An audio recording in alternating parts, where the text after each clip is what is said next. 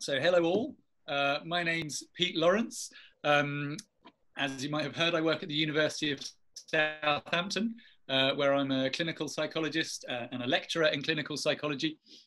And I'm leading what we call the Co-Spyce study, or sometimes we call the preschoolers study to distinguish it from the other studies you'll be hearing about later. And I lead this part of the overall project with Professor Helen Dodd, who's based at the University of Reading. And so I'm as Emily said, I'm a person. I'm a human, and I'm just getting through this situation.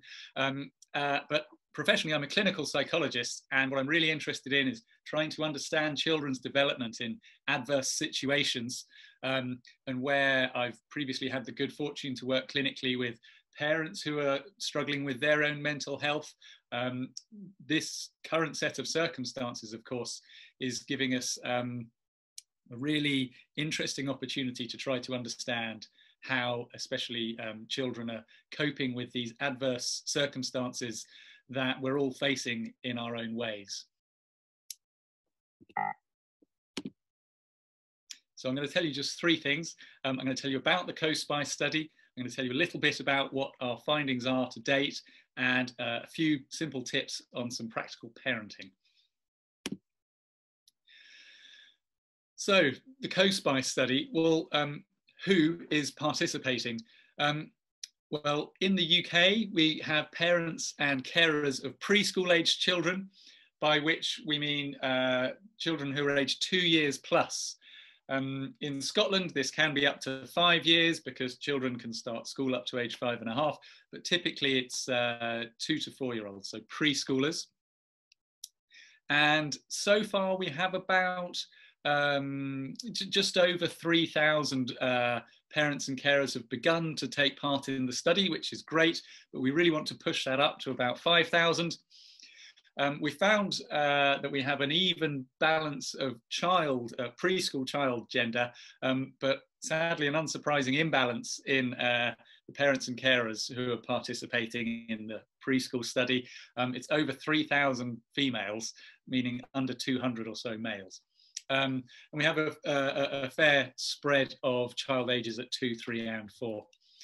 And what our families are doing is completing online surveys.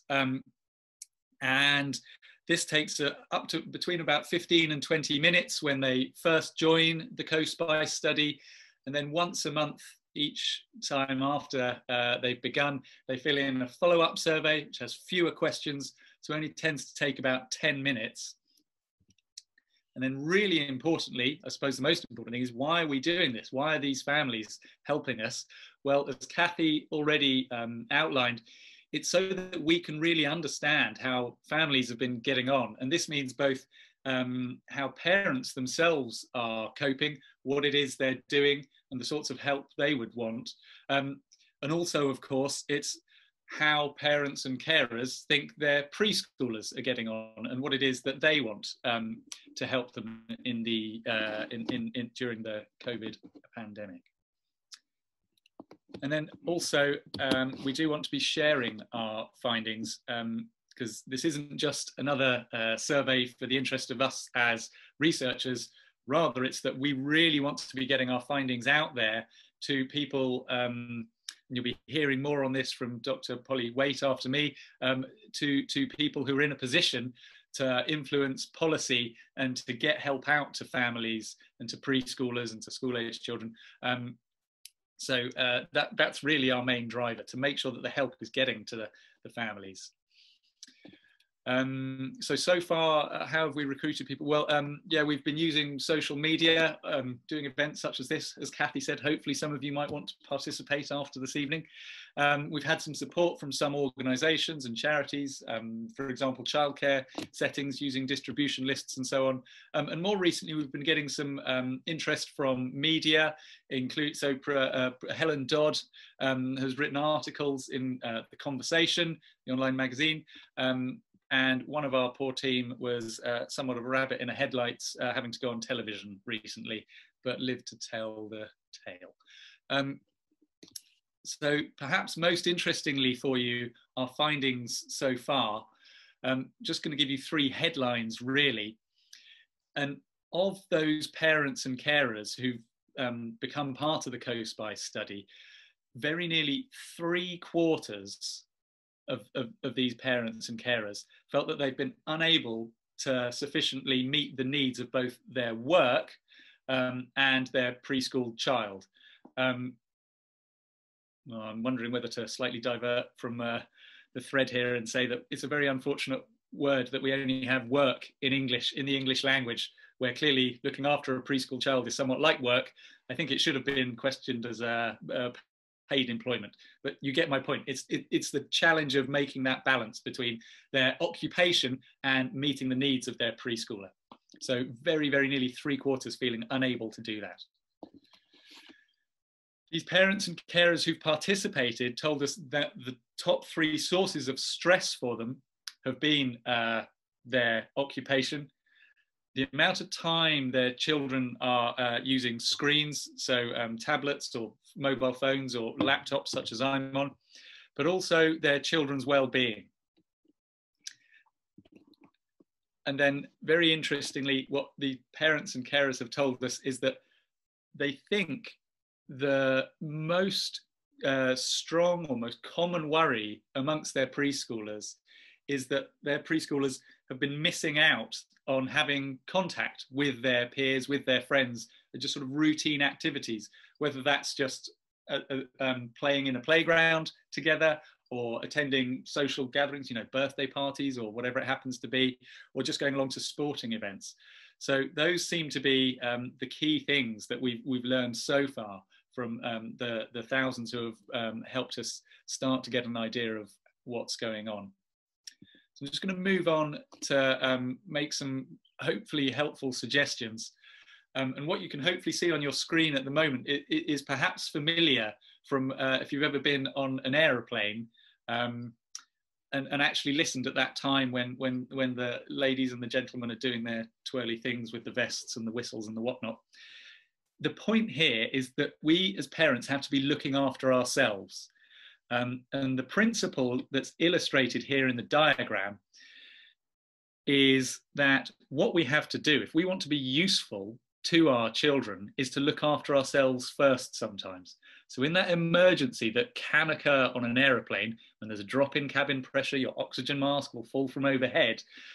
And if you're traveling with children, put your own mask on first. Now, this might fly in the face of our instinct as parents, but if we're going to be useful to them, we need to have that supply of oxygen ourselves.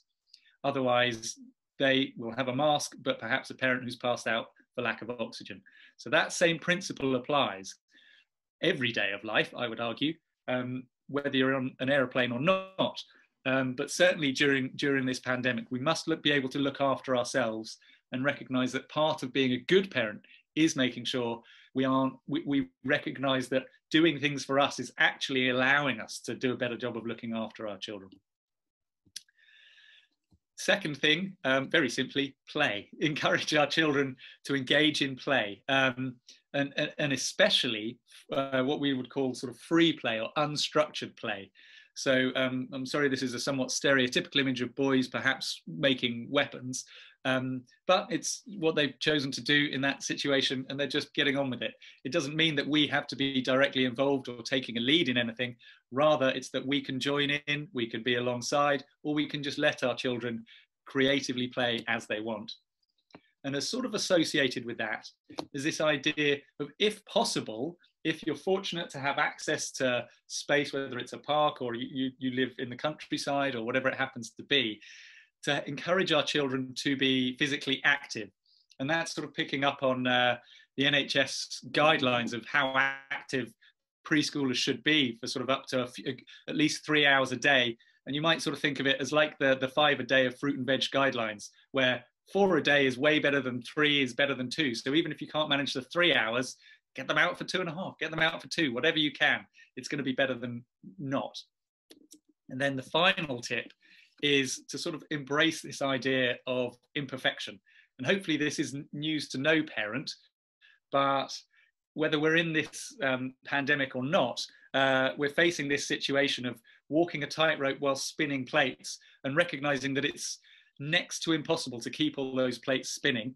And therefore to accept that we are going to be dropping some plates, and recognizing that that's completely normal. It's almost to be aspired to, because we don't want to set unrealistic examples.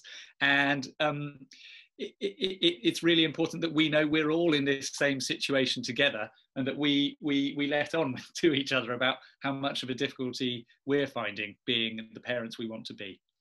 Okay, so I'm going to say thanks ever so much to all of you for joining us this evening, and goodbye from me for now.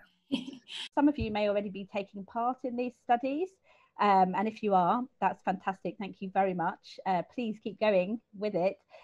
These studies are called Co-Spyce and Co-Spyce. Co-Spyce is a study that's specifically focused on preschool children and how they're getting on during the pandemic, and how their families are getting on as well.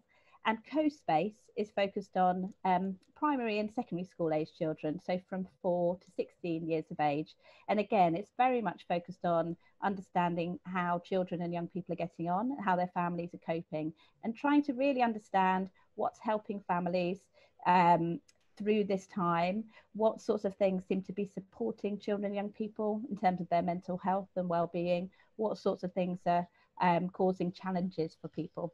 And as you'll hear as we go on, we're really trying to make sure these findings can be as useful as they possibly can by regularly feeding them back to people who can use them to make a difference and make life easier for families.